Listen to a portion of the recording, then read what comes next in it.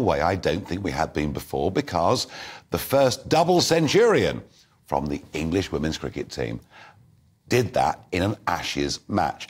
And across the world, cricket is booming.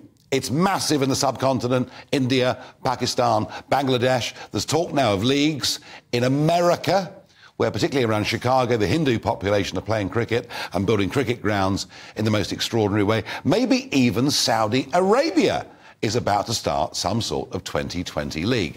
But for the purists, for those that believe in cricket being a big game of chess, it's the 5-day test match that is the ultimate, and what starts tomorrow is a little bit special. Well, I'm very pleased, delighted to be joined by legendary cricketer Sir Geoffrey Boycott, not a man who's ever been known for holding back on his thoughts and opinions. Geoffrey, great to see you back here with us at GB News. You were with us when we first launched the programme. Yeah. Ben Stokes. Yes. He's like an alpha male warrior. He's a bit of a modern-day both of them in terms of how he is and his attitudes. And they're playing this form of baseball, but he said something very interesting before the first game, which we lost, which I thought actually we should have won. Yes. He said, entertaining matters more than winning. What does an old Yorkshire and England cricketer think about that? No, they've got carried away. They've got carried away. Look, the object is to win. They've been playing wonderful cricket, kept us on the edge of our seat, it's been exhilarating, all been good. But you must never lose sight of the object is to win. And in winning, why can't you win and entertain us? And they got carried away. You heard Stuart Broad, the same saying, oh, you know, it's silly. It's a silly. If you're not going to play to win, you might as well call them exhibition games. And I don't think the Ashes is an exhibition game. And they lost sight of the object. And they thought they could just keep scoring runs, keep bashing the ball more and more. I counted at one stage, second innings, they were scoring at 6 and over easily. Yeah. Easily. Yeah. They wanted to score at 8, 9, 10, and yet they were winning the match.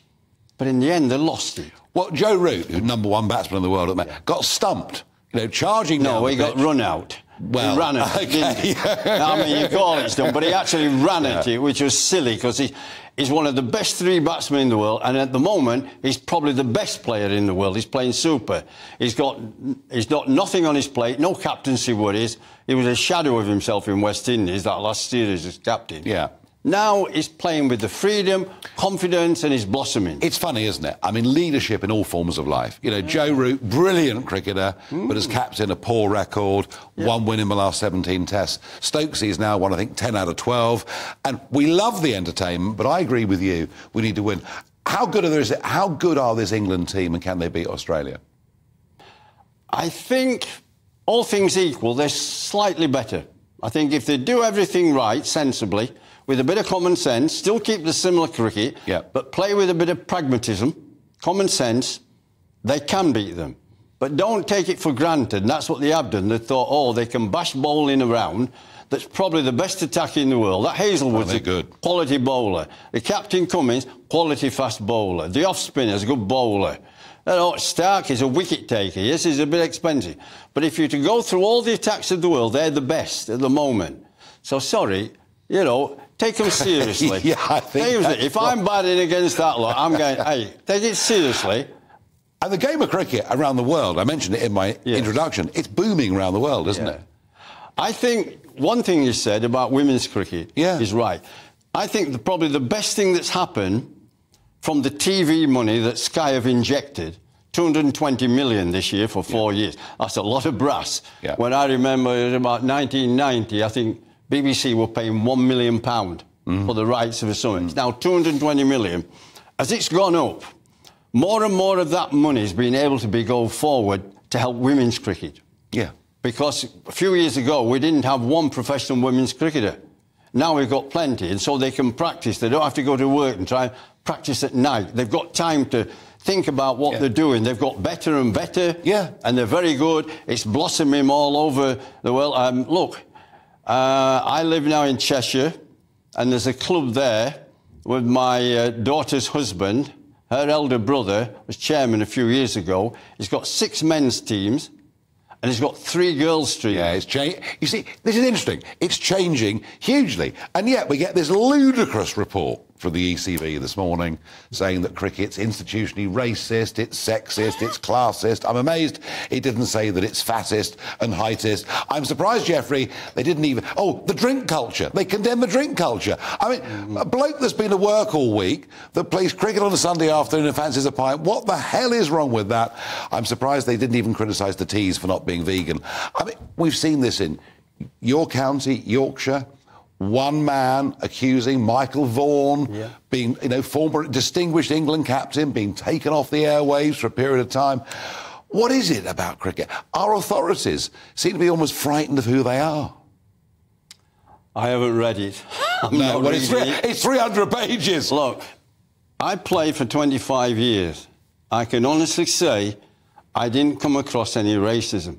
Maybe I'm lucky, because I played against India, West Indies, Pakistan, lots of black people, many of them my friends. Like, I'd like to say Sonny Gavaskar is one of my best friends. Yeah. We still email and talk to each other. Yeah. Clive Lloyd, wonderful people. I don't think of them as black people. I just think of them as great people. That's how you should do, shouldn't you? And well, you should judge people on who they are as people. Yeah. And that's how it should be. No, so in my time, I've not come across it. No, well, I'm really concerned about what's going on. But we're joined, Geoffrey, we're joined by... Well, of course, almost everybody these days is Sir. We're joined by... I'm sandwiched in between a couple of knights of the realm. We're joined by... The saddest thing is he's not Prime Minister. Well... That is an endorsement I will treasure. I think that ship may have sailed, but we never know. No, you don't know. You never know. Well, the current one might not last too long. No, you never know, and maybe Boycott could be back batting for England at some point. We never know. Sir Jacob Rees-Mogg, you're a big cricket fan, and Geoffrey was not being drawn on that. What on earth was this ridiculous report all about?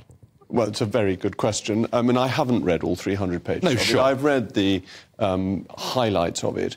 I think blaming cricket for the fact that it's not played in state schools is completely unfair. Yes, so do I. It's because the state schools haven't been prioritising cricket, not because cricket hasn't been making great efforts to get into the state schools. Well, yes, and Chance to Shine and all the initiatives that we have had over the last few years. That's right. And I mean, I know these initiatives are going on in Somerset, and they go on with people who are a variety of schools, and cricket has been trying really hard. And there is a grievance culture in this country that picks up on every possible grievance that is going.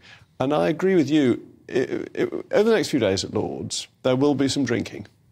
But it's an incredibly nice atmosphere in which people are drinking in. It's not intimidating. It's not unfriendly.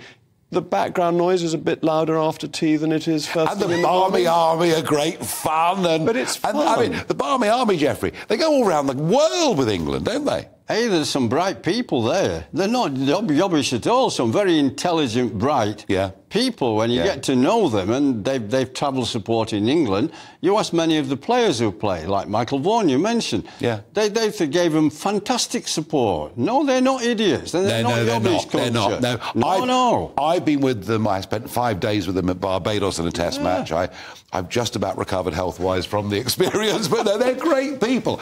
So... You're going to be at Lord's tomorrow. Yeah. I'm going to be at Lord's tomorrow. I'm going to be at Lord's tomorrow. You're going to be at Lord's tomorrow. Can they win?